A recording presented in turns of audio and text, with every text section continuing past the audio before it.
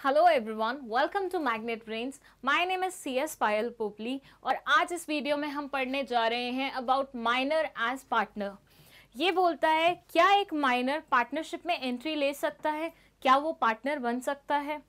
सबसे पहले हम बात करते हैं कि माइनर होता कौन है। First of all we need to understand who is a minor. Minor वो इंसान है जिसकी उम्र 18 साल से कम की है। तो वो बच्चा, वो इंसान जो 18 से कम उम्र का है, उसको हम क्या बोलते हैं? माइनर बोलते हैं। तो ये बोलते हैं पार्टनरशिप फर्म में क्या हम 18 साल से कम उम्र के इंसान को ला सकते हैं, तो उसी के बारे में हमारा पूरा डिस्कशन रहेगा। As you can see the first point, it's written minor who is below 18 years of as.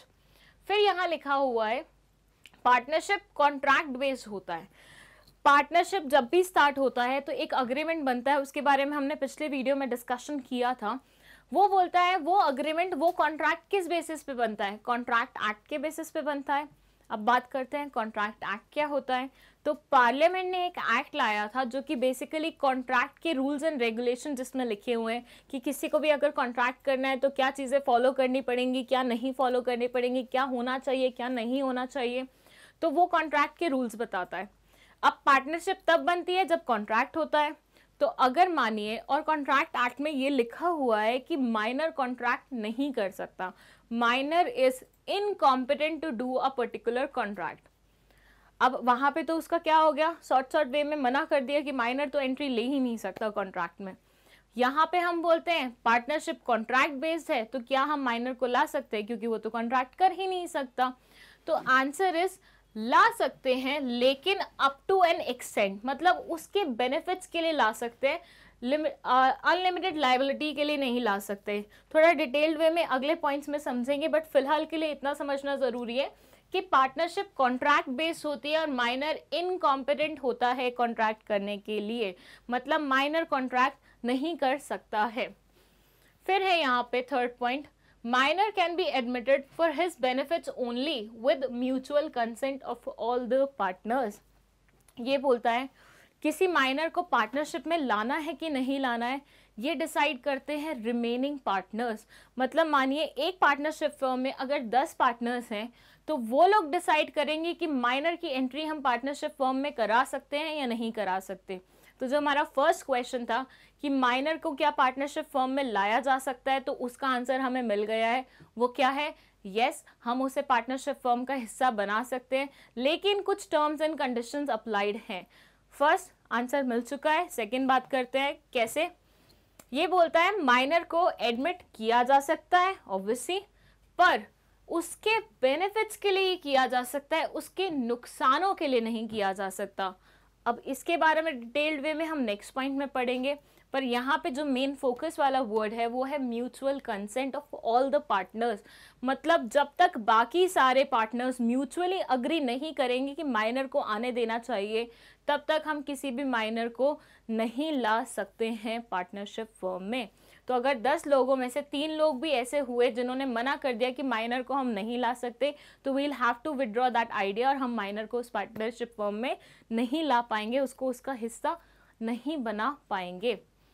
फिर वी हैव लायबिलिटी लिमिटेड रहती है up to the extent of capital contributed. अब इसको समझें। हमने पढ़ा था पार्टनरशिप फर्म में सबकी लायबिलिटी क्या रहती है? अनलिमिटेड रहती है जनरल सिनेरियो में। अब सबकी लायबिलिटी अनलिमिटेड रहेगी, पर माइनर की लायबिलिटी क्या रहेगी? लिमिटेड रहेगी। किस एक्सटेंट तक? जहां तक उसने कैपिटल कंट्रीब्यूट किया है। एग्जाम्पल से समझे, एक माइनर आया, उसने 10,000 रुपए कैपिटल कंट्रीब्यूट किया। 5 लोगों की पार्टनरशिप फर्म थी, सबने 20-20 हजार रुपए दिए, माइनर ने सिर्फ कितने दिए? 10,000 रुपए कैपिटल के रूप में कंट्रीब्यूट किए। अब मानिए ये पार्टनरशिप फर्म चली नहीं, डूब गई, डूबने वाली थी, अपने डेट सेटिस्फाई कर रही थी, बाहर से जो लोन वगैरह लिया हुआ था उसको पूरा करने में लगी हुई थी। उस टाइम पे रियलाइज हुआ कि लोन अमाउंट था 5 लाख रुपए, ओके, जो हमें रिपे करना था, और पार्टनरशिप फर्म की जो टोटल इनकम थी वो थी 2 लाख रुपए। अब बचा कितना? 3 लाख रुपए। 5 लाख जो लोन अमाउंट है और इनकम कितनी हुई थी? 2 लाख रुपए। तो 3 लाख रुपए अभी भी अरेंज करना है वो लोन सेटिस्फाई करने के लिए। तो उस टाइम पे जो अमाउंट हम माइनर से मांग सकते हैं वो सिर्फ यही 10,000 रुपये होगा। मतलब वो अमाउंट जो माइनर का इस्तेमाल हो सकता है उस डेट को सेटिस्फाई करने के लिए वो सिर्फ कितना हो सकता है, ये 10,000 रुपये। रिमेनिंग जितना भी अमाउंट होगा वो सारे मेजर पार्टनर्स को लाना पड़ेगा अपने पर्सनल असेट से, अपने पर्सनल पॉकेट से। तो बाकी सबकी लाइबिलिटी क्या है यहाँ पे, अनलिमिटेड है, लेकिन पार्टनर की माइनर की क्या है, लिमिटेड है to the extent of capital which he has contributed.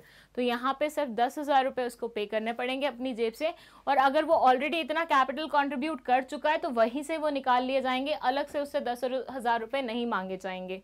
तो यहाँ पे हो गया इसका एक फायदा कि उससे सिर्फ कितना हिस्सा लिया जा रहा है, जितना उसने कैपिटल कंट्रीब्यूट किया है उसके बियॉन्ड उसको 1 रुपया भी घर से लाने के लिए नहीं बोला जा रहा है। तो अब ये बात समझ में आई, जो ये पॉइंट लिखा हुआ था, माइनर को एडमिट कर सकते हैं लेकिन सिर्फ उसके बेनिफिट्स के लिए कर सकते हैं, उसके नुकसानों के लिए नहीं कर सकते। अब बेनिफिट्स का मतलब क्या हुआ कि अगर कंपनी को, अगर पार्टनरशिप फर्म को फायदा होता है, प्रॉफिट होता है, तो उसमें माइनर शेयर जरूर ले जाएगा, लेकिन कभी भी लायबिलिटी अराइज होती है तो उसके माइनर लायबल नहीं होगा। तो यहाँ पे माइनर को सिर्फ फायदों के लिए रखा गया क्योंकि वो बच्चा है अभी, और जितनी भी लायबिलिटीज हैं वो सारी किसके ऊपर जा रही हैं, मेजर पार्टनर्स के ऊपर जा रही हैं। फिर यहाँ पे आया है कि क्योंकि उसकी लायबिलिटी क्या है, लिमिटेड इन नेचर है, तो यहाँ पे उसको मैनेजमेंट, एक्टिव मैनेजमेंट में भी पार्टिसिपेट करने का इतना ज़्यादा मौका नहीं दिया जाएगा। मोरओवर इसका एक और रीज़न ये भी हो सकता है कि एक इंसान है जो 18 साल से कम उम्र का है, मेच्योरिटी लेवल कितना होगा, बहुत कम, एक्सपीरियंस कितना होगा, बहुत कम, नॉलेज लेवल हो सकता है सही हो, अच्छा हो, लेकिन फिर भी कितना हो सकता है अप्रॉक्स 18 साल के बच्चे का, 16 साल के बच्चे का, बहुत कम। तो ऐसे लोगों को, ऐसे बच्चों को हम इतने बड़े काम की रिस्पॉन्सिबिलिटी नहीं दे सकते, मैनेजमेंट की रिस्पॉन्सिबिलिटी नहीं दे सकते, as a result of which उन्हें एक्टिव मैनेजमेंट में पार्टिसिपेट करने का बहुत कम चांस मिलता है। पर एट द सेम टाइम अगर कभी उन्हें लगे कि उन्हें अकाउंट्स इंस्पेक्ट करने हैं, अगर उनको अकाउंट्स की नॉलेज है ऑब्वियसली तभी, तो वो अकाउंट ज़रूर इंस्पेक्ट कर सकते हैं। तो मैनेजमेंट में, एक्टिव मैनेजमेंट में हिस्सा नहीं लेते हैं, जबकि अकाउंट्स में क्या कर सकते हैं, इंस्पेक्शन कर सकते हैं। फिर यहाँ तक हुई बात क्या माइनर क्या कर सकता है, क्या नहीं कर सकता। अब बात करते हैं कि 18 साल का अभी तक नहीं था, बट अब 18 साल का हो गया। मतलब जब वो पार्टनरशिप में आया था तब वो 16 साल का था, तो वो माइनर की तरह ऐड हो गया। अब 2 साल से वो पार्टनरशिप फर्म में है और आज वो कितने साल का हो गया, 18 साल का हो गया। तो उस टाइम पे क्या हम उसे एज अ माइनर ही रखेंगे या फिर उसके कुछ राइट्स चेंज करेंगे? तो ये बोलते हैं ज़रूर चेंज करेंगे। यहाँ पे देखिए, जब वो मेजर होता है, मेजर होता है मतलब क्या, 18 साल का हो जाता है, उस टाइम पे उसके पास 2 ऑप्शन होते हैं, या तो उस फर्म के साथ उसे क्या करना है, कंटिन्यू करना है, और दूसरा ऑप्शन क्या है, या डिसकंटिन्यू करना है, मतलब कंटिन्यू नहीं करना चाहता, रोकना चाहता है। रोकना चाहता है तो सीधा सीधा नोटिस देगा पार्टनरशिप फर्म को कि मैं कंटिन्यू नहीं करना चाहता आप लोगों के सामने साथ में, और उस पर्टिकुलर पार्टनरशिप फर्म से क्या कर लेगा, विड्रॉ कर लेगा। लेकिन अगर वो कंटिन्यू करना चाहता है तो उसे नोटिस देना पड़ेगा कि मैं आपकी पार्टनरशिप फर्म में फर्दर कंट्रीब्यूट करना चाहता हूँ और आप लोगों के साथ कनेक्टेड रहना चाहता हूँ। तो वो क्या बन जाएगा, उसके बाद एक फुल फ्लेजेड पार्टनर बन जाएगा, मतलब एक मेजर पार्टनर बोला जाएगा। और जो लायबिलिटीज आज तक सारे मेजर पार्टनर्स की थी, जो इसकी नहीं थी, वो भी सारी क्या हो जाएंगी, इसकी हो जाएंगी। और अब अगर कोई लायबिलिटी अराइज होगी तो इसको भी हो सकता है अपनी पॉकेट से कुछ पैसा कंट्रीब्यूट करना पड़े। तो सारे राइट्स वैसे हो जाएंगे जैसे किसके होते हैं, नॉर्मल मेजर पार्टनर्स के होते हैं। ये नोटिस इसको कितने टाइम के बीच में देना पड़ता है, ये नोटिस इसको 6 मंथ्स के अंदर देना पड़ता है from the date of becoming a major. आज मेजर बना है तो आज के 6 महीने के विद इन इसको क्या करना पड़ेगा, पार्टनरशिप फर्म को नोटिस देना पड़ेगा। यहाँ तक समझ में आया कि एक बार कंटिन्यू करना चाहता है, फैसला कर लिया तो नोटिस दे देगा, नहीं करना चाहता तो भी फैसला करेगा और नोटिस देके डिसकंटिन्यू कर देगा। बट व्हाट इफ वो बताना भूल गया, मतलब 18 साल का हो गया, ठीक है, अब 6 महीने के अंदर अंदर उसने बताया ही नहीं पार्टनरशिप फर्म को कि उसको करना क्या है, बताना भूल गया या रीज़न जो भी रहा हो उसका नहीं बताया। अब पार्टनरशिप फर्म इसे उसका डीम्ड यस मान लेगी, मतलब ये क्या मान लेगी कि हाँ ये इंसान पार्टनरशिप फर्म में कंटिन्यू करना चाहता है, ये हम डीम्ड मान रहे हैं। डीम्ड का मतलब जो चीज़ें हम मान लेते हैं, अज्यूम कर लेते हैं, तो यहाँ पे पार्टनरशिप फर्म अज्यूम कर लेंगी कि ये इंसान हमारे साथ कंटिन्यू करना चाहता है, और बाय डिफ़ॉल्ट उसकी लाइबिलिटीज़ क्या बन जाएंगी, मेजर पार्टनर्स वाली बन जाएंगी। इसलिए बहुत ज़रूरी होता है आपको विद इन 6 मंथ्स नोटिस देना, क्योंकि अगर आप नहीं दोगे तो उसके बाद बाय डिफ़ॉल्ट आप क्या बन जाओगे, मेजर पार्टनर बन जाओगे।